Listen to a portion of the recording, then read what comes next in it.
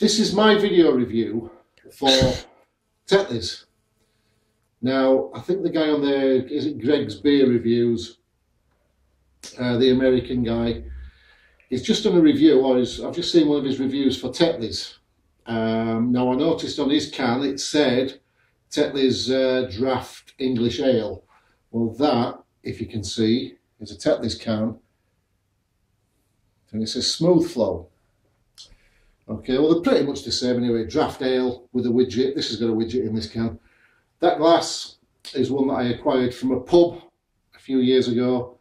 Wells Bombardier, that's another English ale. That's a good English ale. It's also served in, it's available on draft in pubs and bars, some pubs and bars, but it is widely available in bottles. Right, let's crack this can open.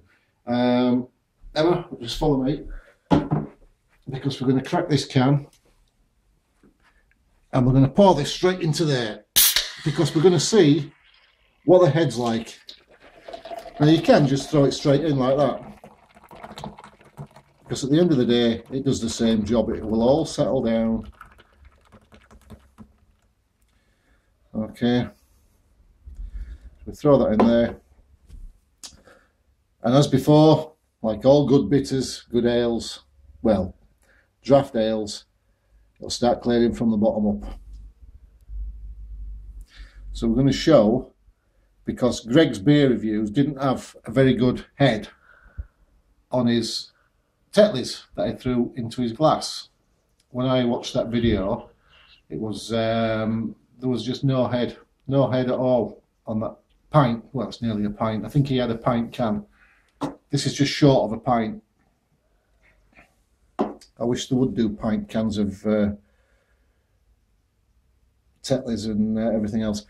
Boddington's, somebody said that Boddington's was very watery. A few reviews and comments under the Boddington's one. The Boddington's beer is not one of my favourites.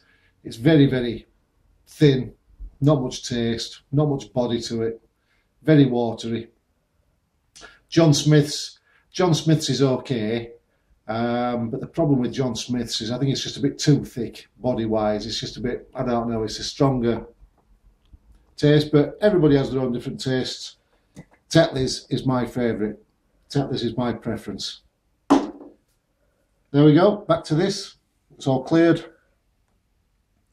Now, if that would have been a pint can, that head would have been right up there, but it's just shy. That's a pint glass, and there's an head on that beer, and that's what a pint should look like. And that's nice and clear. It's all settled, and it's got a nice head on it. That's lovely. Cheers.